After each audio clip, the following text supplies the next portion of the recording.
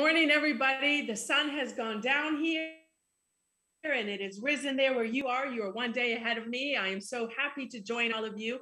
You guys are radical, transformational kingdom ambassadors over in the Philippines. And I have much expectation for you advancing the kingdom in the Philippines. And we are doing it here where we are. And I love hearing the reports from what you are doing. This message of the kingdom is bringing transformation all over the world, especially during times of crisis. I do not consider this a time of crisis, but the world does. And so that is when the kingdom values principles are tested, right?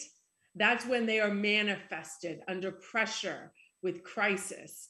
That's when they are manifested in society. So today I would like to talk about kingdom mandate and understanding the kingdom influence. As you all know, our flagship scripture, Genesis 1:26, and God said, "Let us make man in our image, according to our likeness, his nature, and let them have dominion over everything in the earth."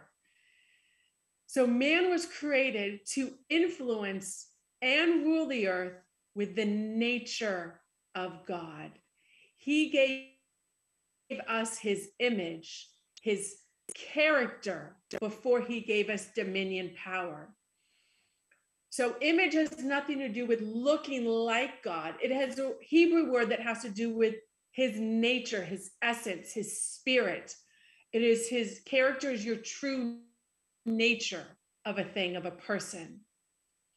So every God-given gift that he has given you will be manifested and that is how you are influencing in your community with your gift. But you must remember, when we have dominion in our area of gifting, which is our leadership ability, our rulership responsibility, we were given character first, the nature of God, in order to rule here on earth as a representative for him. So I want to discuss some key points when it comes to influencing. And this is on a personal level. Now, when Dr. Miles would ask me to speak, he'd always let me speak on influence. He would always give me subject topics of influence, how to influence in business, how to influence for the kingdom of God. So it's no surprise that my mentorship program is called the School of Influence, because that is our responsibility as kingdom citizens, to influence the kingdom of God through the manifestation of it in our life as a witness and testimony to all nations. But it first starts with our neighbors. It first starts in the workplace. Transformation first starts with transforming our own mindset, and then change can be implemented from your change. So the number one point that I would like to expound on, it's very important that you are genuine. And there are many facets of being genuine that I would like to emphasize. It is having no ulterior motives. People are used to other people having ulterior motives. Everyone's trying to sell me something. Everyone's trying to get my money. Everyone's in it for themselves. So this gives you credibility when people realize you have no ulterior motives except to be their friend or to exemplify love to them, to show kindness to them. When Jesus saw Nathanael approaching, he saw Nathanael and he said, "Truly, this is an Israelite in whom there is no deceit." In other words, he is a man with complete integrity. This is what gives you credibility in your community, is integrity. In other words, when Jesus used the word, "he has no guile," that word means he is not cunning. He doesn't have any ulterior motives. He's not sly. He's not being my friend because he wants something from me. He's not in it for himself. So people can sense if you are genuine. And I believe this is really key. And another word I'd like to add here is humility. Humility is not a word that people can use you, step all over you. It's what they referred to Jesus. He was humble. Now, humble means earthy. That's what that word means, down to earth.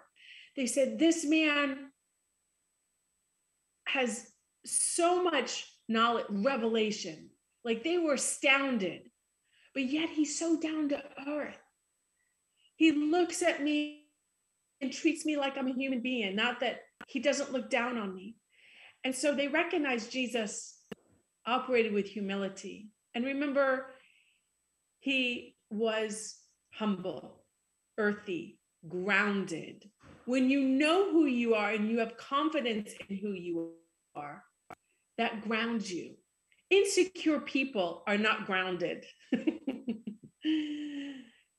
You can tell their insecurities, or you can tell when somebody is insecure about themselves.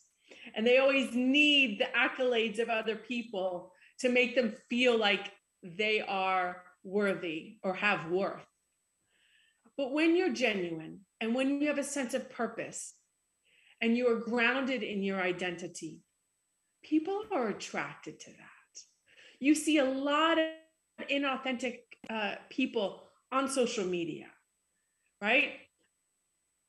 I don't know about you, but here in America, they rent little pods, so it looks like you're on a jet, or they stage the area so it looks like you're in a mansion, or these elaborate places. So there's a lot of inauthenticity out there. There's a lot of ingenuine people. A lot of people don't know who they are, don't know why they are here, and don't have a clue where they're going in life. So when you exemplify the opposite of being genuine, with a sense of purpose, being grounded in who you are, people respond to that. So I don't want you to take that lightly.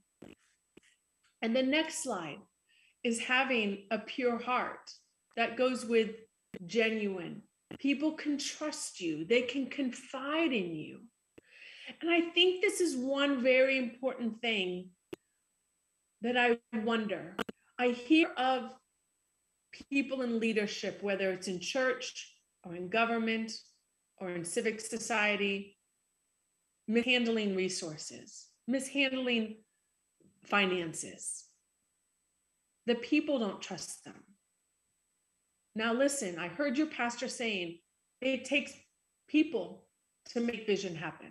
It takes resources to make people happen. It takes time, money, energy for visions to happen. Can God trust you with money? Can God trust you with people and resources? Or will you squander it on yourselves? That's where being genuine comes into play, and having a pure heart. Jesus noted Nathanael. Here I have never seen a man in all of Israel but Nathanael, a man with no deceit, a man of complete integrity. Do you know that the Hebrew word for God, to describe God, the closest word they can come up with to describe him is one, meaning the number one.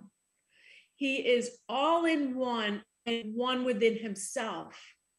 And he is so pure, he's integrated in himself. Integrity comes from who you are, and what you say and what you do are the same thing. Integrated. You are fully integrated with yourself.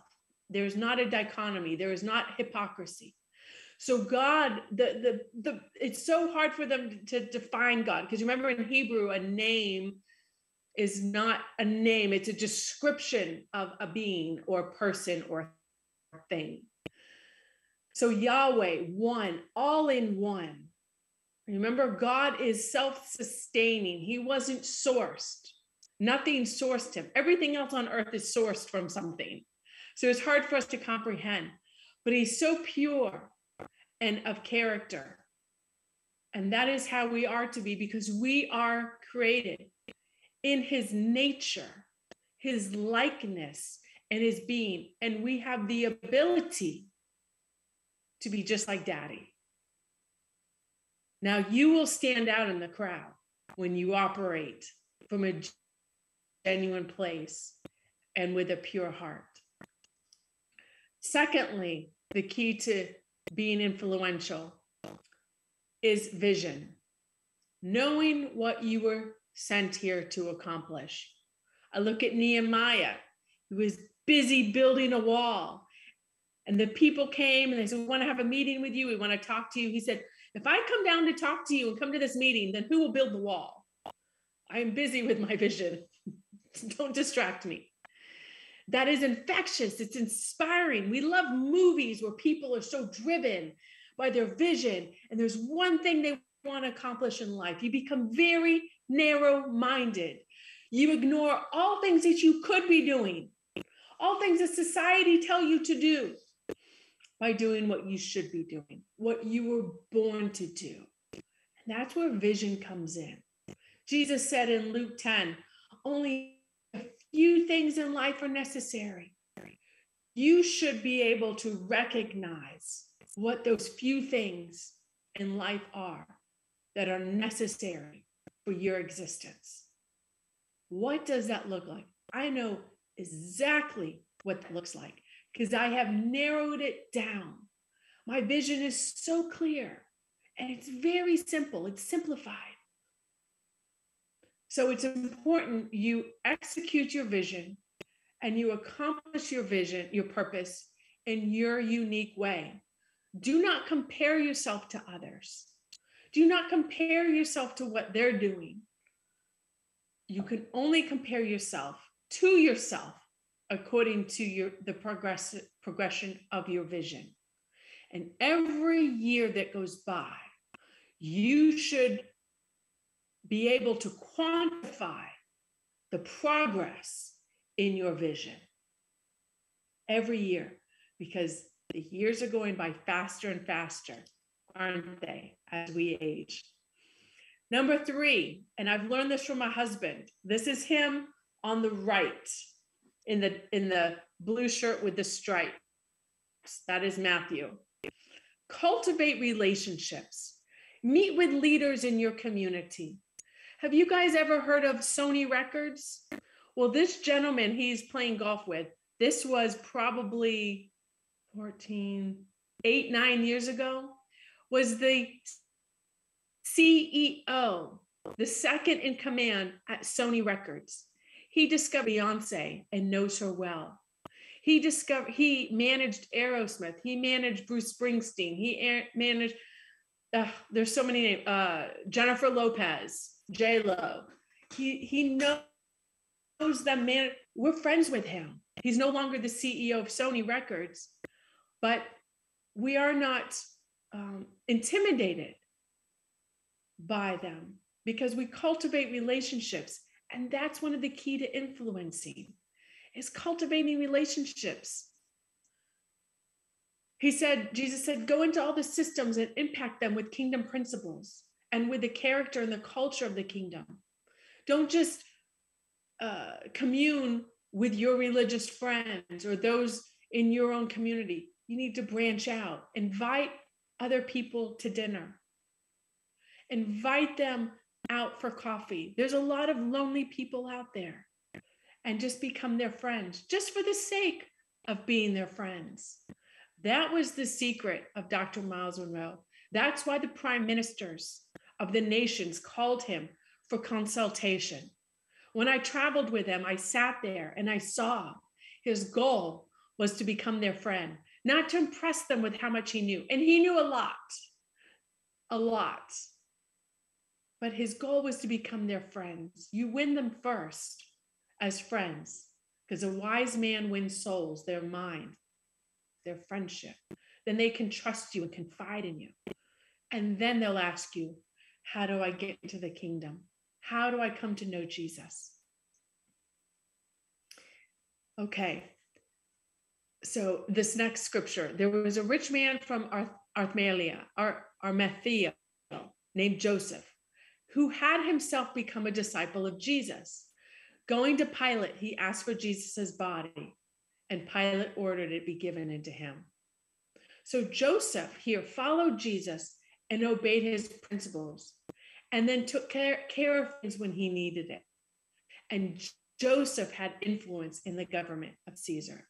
And I know there's people in your community that have influence in the governments. And this is key. You cultivate those relationships. And Mark 15, the women took care of Jesus's needs. Key number 4, your gift. Become a cultivator, a specialist. Hone your craft. And Dr. Miles would say, when your gift is perfected, it becomes its own attraction. That's why we love watching shows like, what's the big show? The big talent shows. We love watching The Voice. We love watching Who's Got Talent. We love watching people with their giftings. It's its own attraction. So there's value in specializing in your gift. And again, this principle is key. A gift opens the way and ushers the giver into the presence of kings and great people. Now, David was a skilled slinger. That was his skill. So use your gift, your business, your resources to influence people and ultimately transform communities with kingdom principles. Right now, I am using our resources here in Naples to help somebody campaigning that is going into government. I'm actually mentoring her in the process. So use things to get the right people in positions. Support them, encourage them. Because of David's gift, he was a great influencer of Israel and eventually became king because he honed his gift, his skill as a slinger. He practiced it. Now, you can have a gift that is given by God, but your responsibility is to develop it, practice it. That is your responsibility. Refine it, hone it. Okay, the next few slides, I put pictures of my husband's work on here as an architect. We started the firm 11 years ago. We have 8 regional offices and over 60 employees. We have many resources now that we utilize to advance the kingdom of God. Our success is just absolutely immeasurable in a decade. It's amazing. And because of the success of my husband and his gift, this is his gifting as design. He's totally recreated. You can go to the next slide. He does big projects. This is an older one, but he does many, many big projects. I didn't have time to put the newest projects on. He does a lot of commercial projects. If you go to the next slide, they write articles about him, that Matthew is creating the new Old Naples. So because of my husband's gift, he's creating a different culture. And it's made him a great influencer in our city. And it has gone beyond. We have been able to meet with our governor because of my husband's influence. The mayor calls Matthew for advice every now and then when it comes to areas of his gifting. So our responsibility is to subdue the market with our gift. We control the market. You know you're gifted if people are imitating you or knocking off your gift, as they say. You know what imitation purses are? Louis Vuitton, Gucci, and they have knockoffs from China, right? Well, you know it's a great product if they're knocking it off. So we see other architects trying to do how Matthew does, because Matthew is so sought after with his gifting.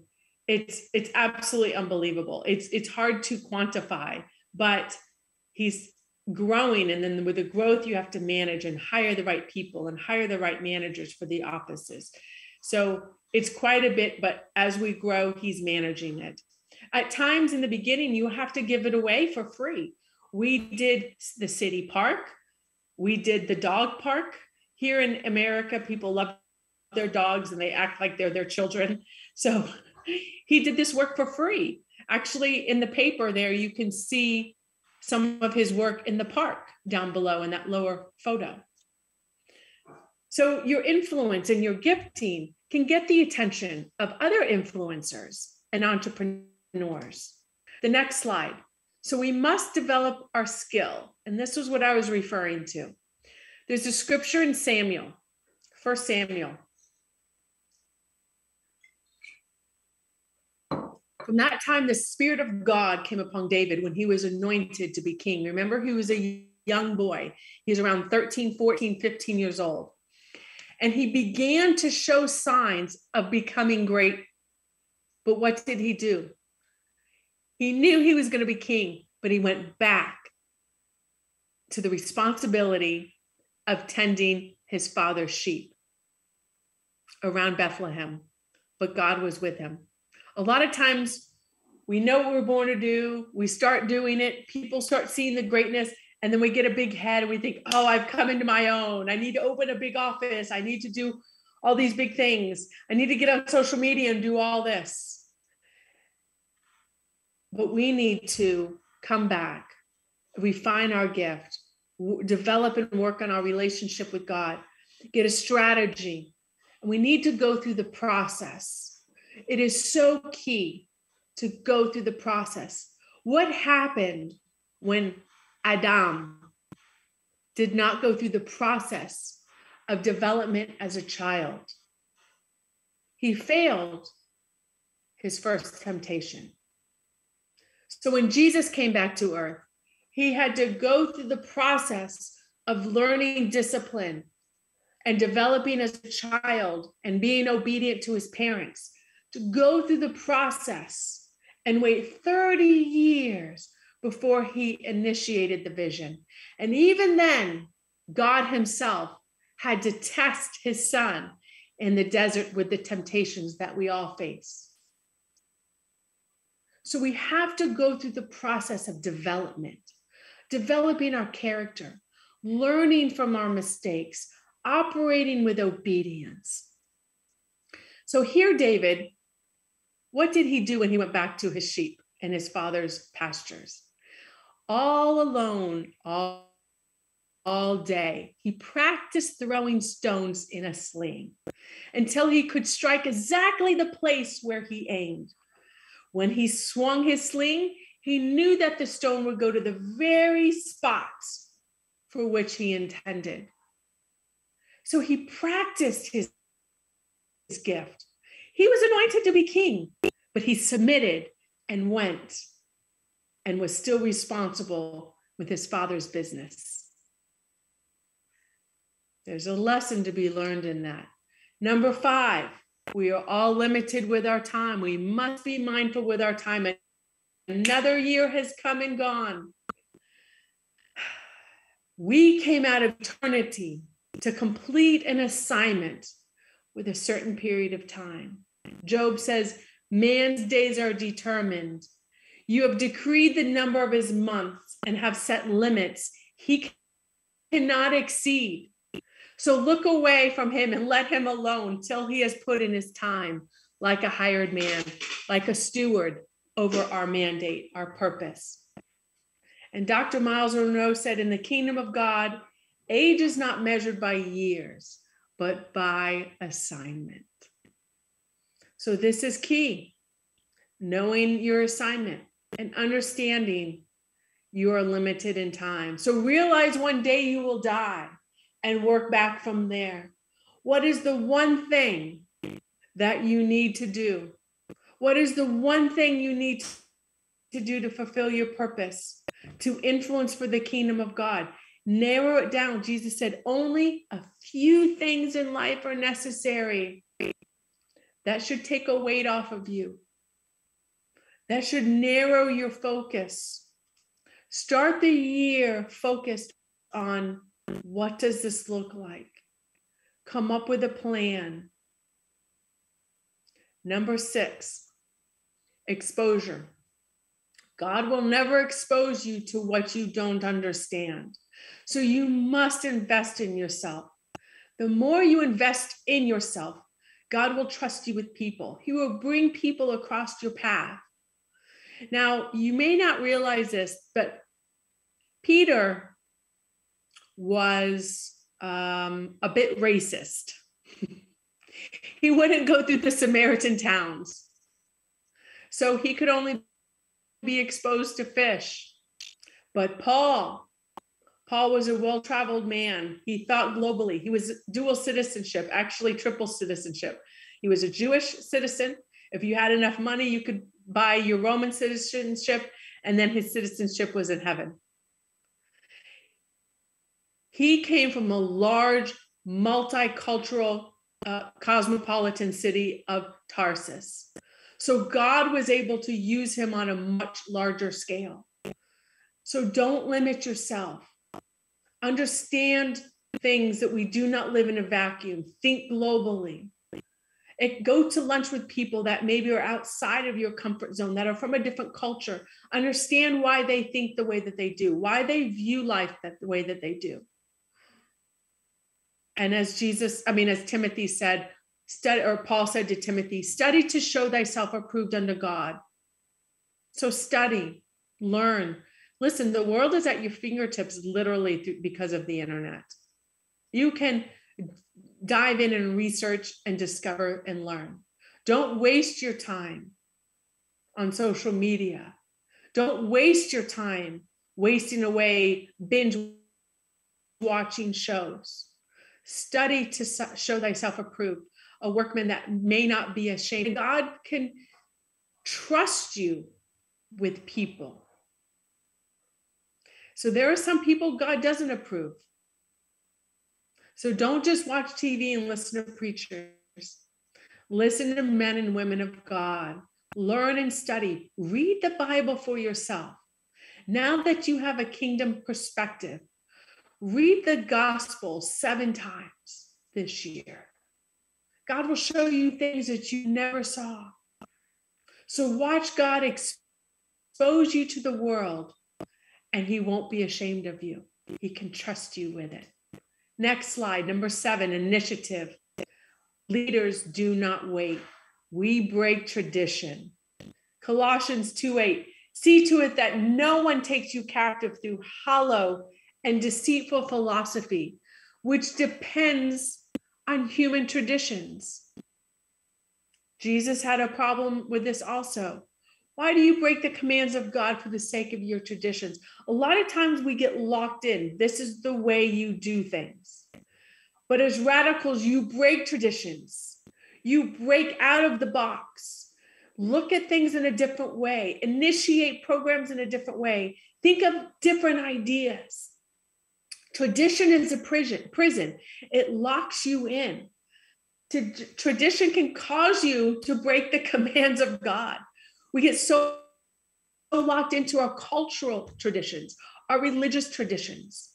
And even culturally, a lot of times, we tend to be defined or confined by other people's opinions. But we need to take risks, make changes, have initiative. As Nelson Mandela said, action, this is the next slide, action without vision is only passing time. But vision without action is merely daydreaming. But vision combined with action can change the world. And there is a group of you. You are a community.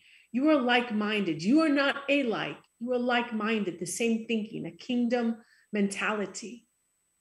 There's power in that community, in where you are. Take advantage of that. And women, I want to show you something with this next slide. This was the last year of our Kingdom Training Seminar that Dr. Miles did. You will see there's only one woman in this group of men, and only one person through this whole group of people that doesn't have a title. Women, we lead by influence. You don't need a title to give you credibility in the kingdom of God. You may have one, and you may need credibility, say, for instance, in the healthcare field, to be a doctor. Of course, you need a title to give you credibility to be a doctor. But you do not need a title in order to lead, to be a leader. Your power, your silent power, is more subtle and potent than position power, which is the power that men operate in. Never negate that. You are like sheep. They should underestimate you as a woman. That's the power and the beauty of being a woman. I used to despise being a woman because in our culture, they're not taken as seriously. And that may be the same in yours. I'm not sure. But I wanted to be taken seriously. I wanted my voice to be heard. And I thought in order to do that, I needed to be a male. And I used to pray to God, take away my emotions. Because, in my mind, women are very emotional. And now that I understand the power and the function of a woman, I'm like, God, thank you for creating me to be a woman.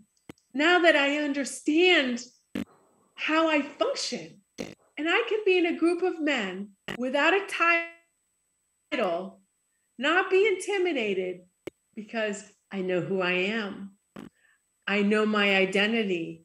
I don't have the need to have a title in order to feel the same value as those with a title. I've had people offer me a degree and a doctorate. They've offered that to me because of my experience in hospitality in the hotel industry and being a woman of God. And they said they would give me an honorary doctorate, and then I could be titled a doctor. I said, no, thank you. I'm good. I have no need for that, but thank you for the offer. And I declined it because my identity is not in my title. I don't even need a title. My identity is in, I am a son of God, and I am a woman of influence.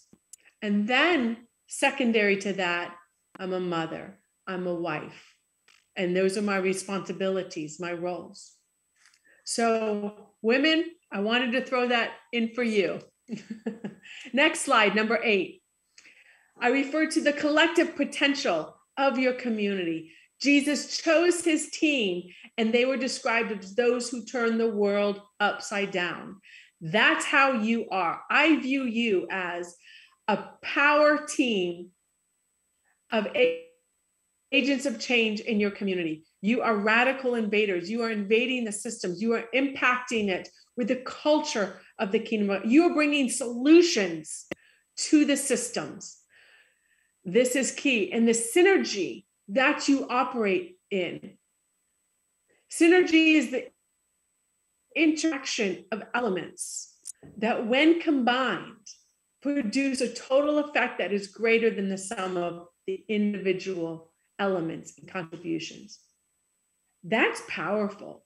The synergy that you operate with as a team, as a group, as a community, powerful. And I know that's growing. And as it grows, your influence grows automatically. Next slide, number 9. Take advantage of disadvantages. I put air quotes in disadvantages. I don't consider them disadvantages, but the world will. The world is supposed to miscalculate you.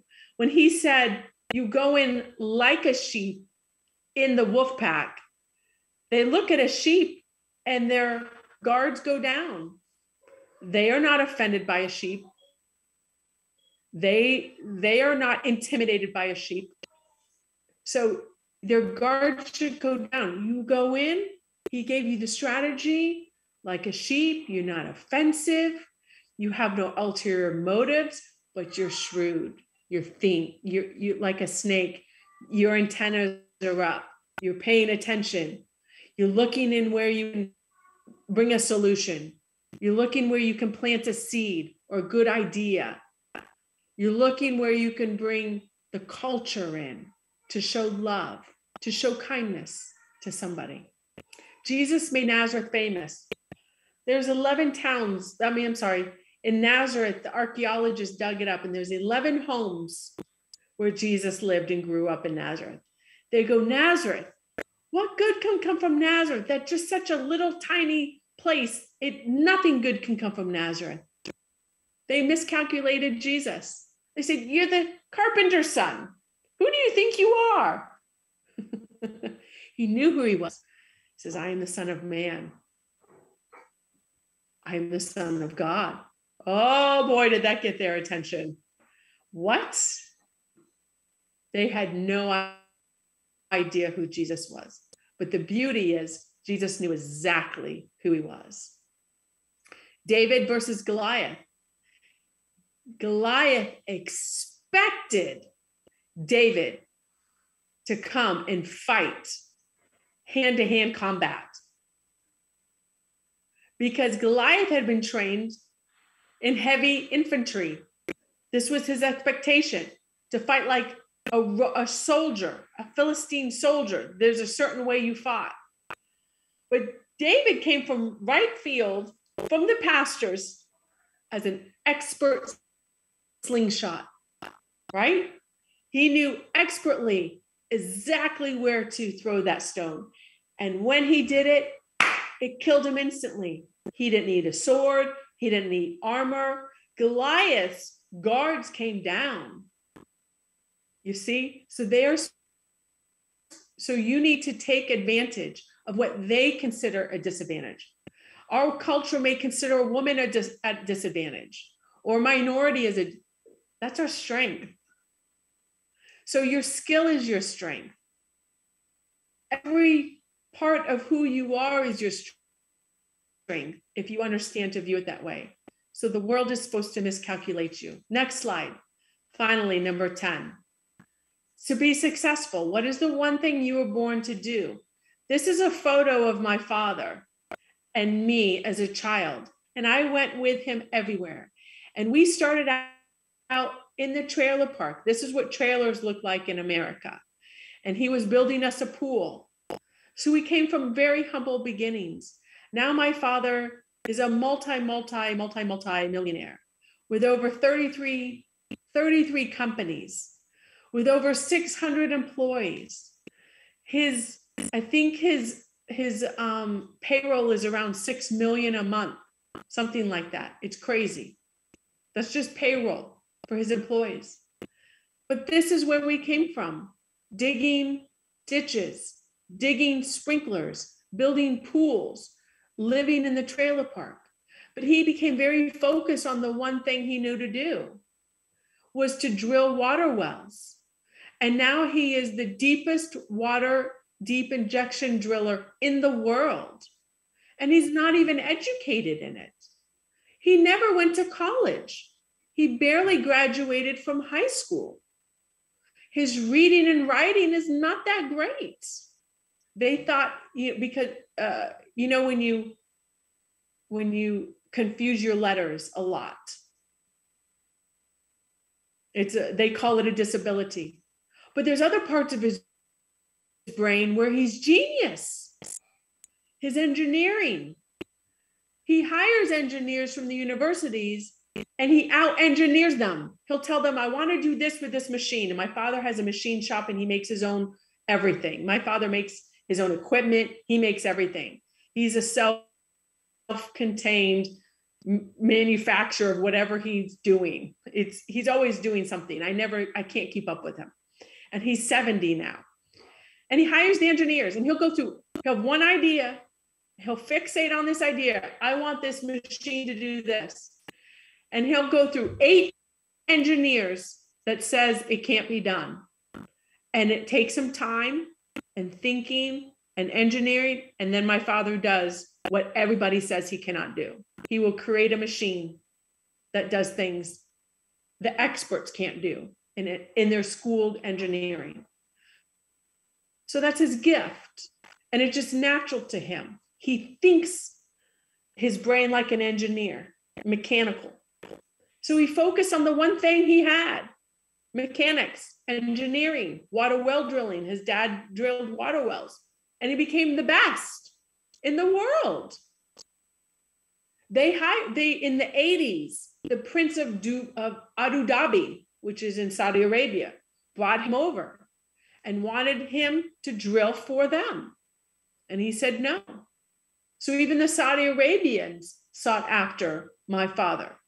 We drill oil in North Dakota, in America. Now, since the pandemic, everything shut down and this administration doesn't drill for oil anymore. So everything came to a stop. So then he had to reinvent himself in other areas.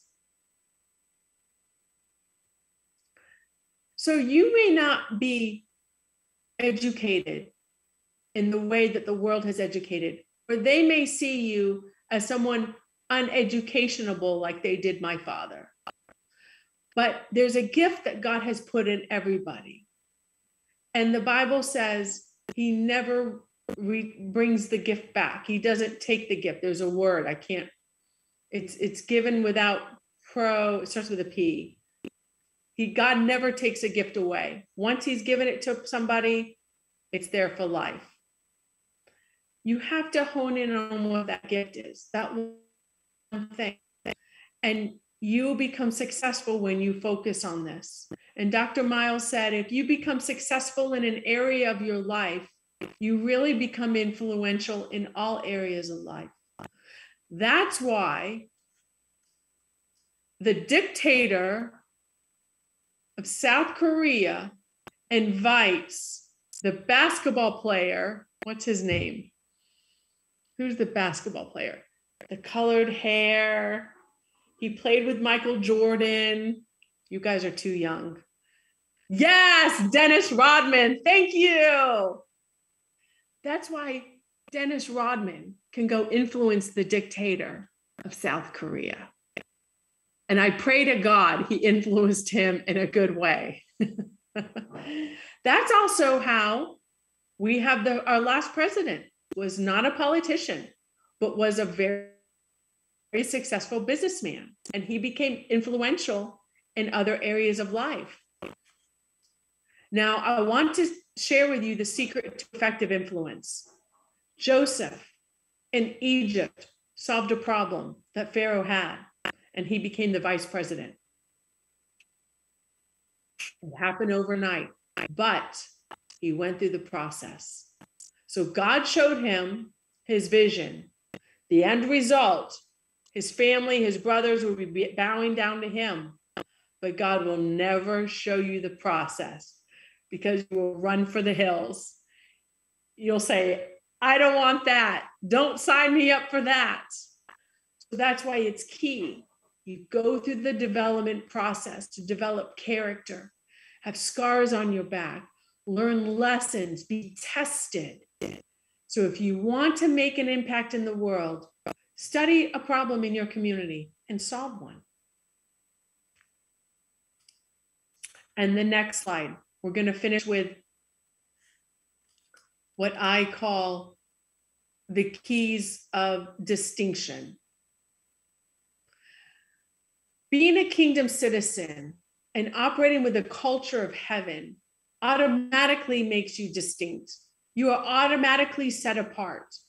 You are automatically not conforming to the standards, the values, the principles of the kingdom of God, because they oppose the world's culture. So this organically creates a stark contrast. And if you conform, this cancels your identity. When you conform, everyone else will vanish. You vanish just like everybody else. You have just become like all the sheep. And this is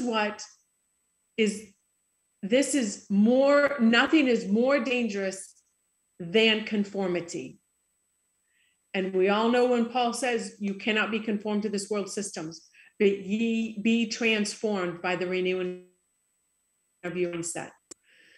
So by not conforming, you automatically create conflict. Skip the next slide and go to one more. So you need to understand that conflict is the only process for identification. I believe crisis comes to purify the gospel. Crisis comes to purify who stands for what. This difference requires and creates conflict in society. So for instance, when fire hits water, this creates conflict and creates steam, and a mist is formed. If you put water on fire, it douses the water.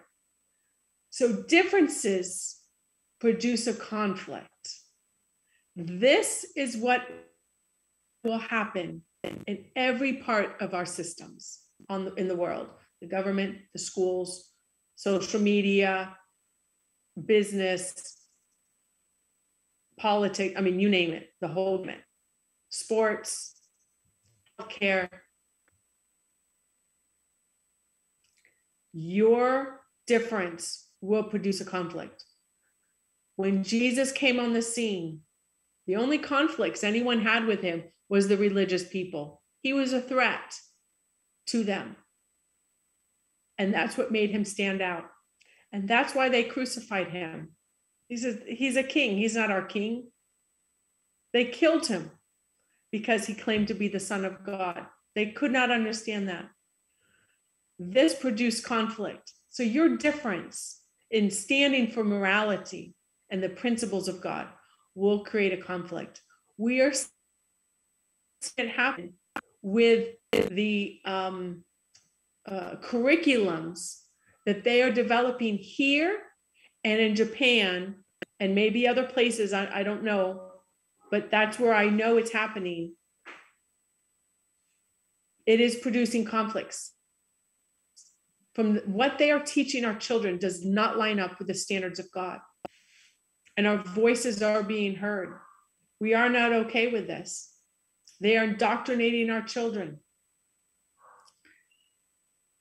So unity requires diversity. If you are unified, as you are, say in your community, even now, but all of you are different, right? You have different giftings, different personalities. So you are not unified because you're the same. If that's the case, there's no need for unity.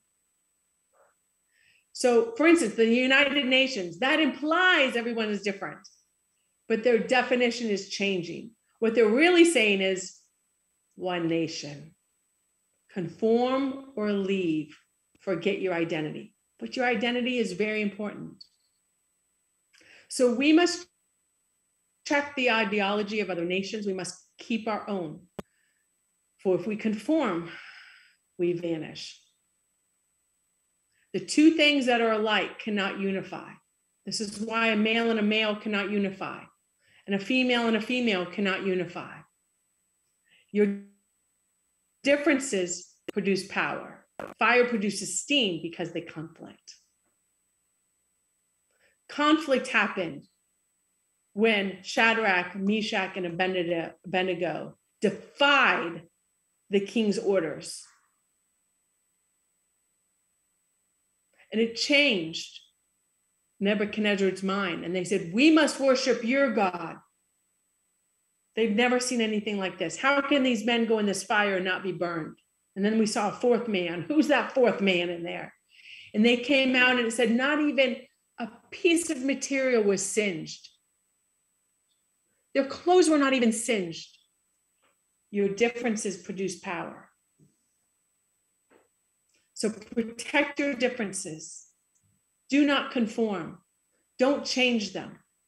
Otherwise, you are canceling yourself. And then the next slide. We cannot compare ourselves to anyone or one another. Who you are and where you have been uniquely qualify you for your own definition of success according to your assignment. Again, you can only compare yourself by the progress of your vision. And this is key. So don't compare yourself to anybody. Everybody has a different assignment and everybody has a different ability. Jesus was very clear with the parable of the talents. He gave everybody money according to their ability, and then he watched how they managed it. So that's why we cannot compare ourselves to others.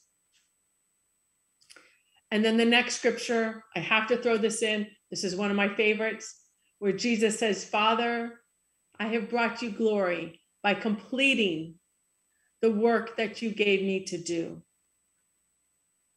We all have work to do as an influencer, and I will recap them here on the next slide. Be genuine. Operate with your vision and initiate it. Cultivate relationships. Hone your gift as a gift specialist. This will attract people. Understand your time is limited. I had to ask God during this fast. I said, God, you have to lengthen my days. That's a scripture that David wrote in Psalms. And it's where you get more done in your day because our time is so limited. There's not enough time in the days. Number 6, exposure. We covered that. Number 7, having initiative. Number 8, collective potential as a community. Number 9, take advantage of what the world considers your disadvantages. And number 10, the keys to being a successful, solving problems, becoming a master of your gift. And then finally, I'd leave this with you. Influence is a natural process.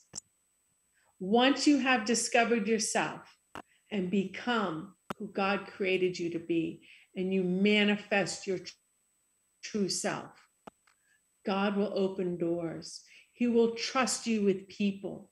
He can bring people across your path because you have pure motives. You're just in it to influence them for God in the right timing, but first and foremost, to be their friend. Watch God will trust you with resources and people, because those are the greatest commodities I believe we have is time, people, resources. So influence is natural.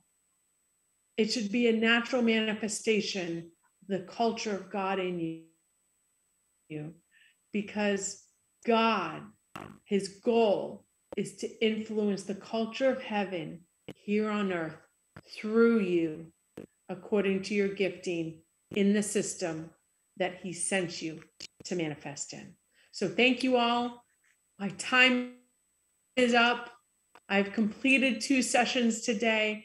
I pray that the beginning of this year that you have garnered keys to bring you forward and to refine your focus in advancing the kingdom of God. You are a precious community. I thank God for Pastor Roy and Rochelle. You are sent from God. You have done the hard work of transforming and renewing your mindset. And now you are empowering others to do the same. So my prayers are with you. Thank you, Holy Spirit, that you are with us, that you lead and guide us, and that you give us wisdom, and that we are shrewd. You gave us a strategy for shrewdness, to go in like sheep, but we are shrewd like the wolf. Like the snake amongst wolves. Holy Spirit, we thank you that you are a paraclete, our assistant. You are there to bring all things to our remembrance. We will be responsible for what you have given us stewardship over. And Father, we repent for not being good stewards, perhaps in the past. But from this day forward, we will accomplish what you have sent us here to do and be an influencer for your kingdom and for your glory, so that your nature and your culture and your character is reflected through us, your ambassadors. We love you, Father. We thank you that your kingdom come here on earth, just as it is in heaven. In Jesus' name we pray. Amen.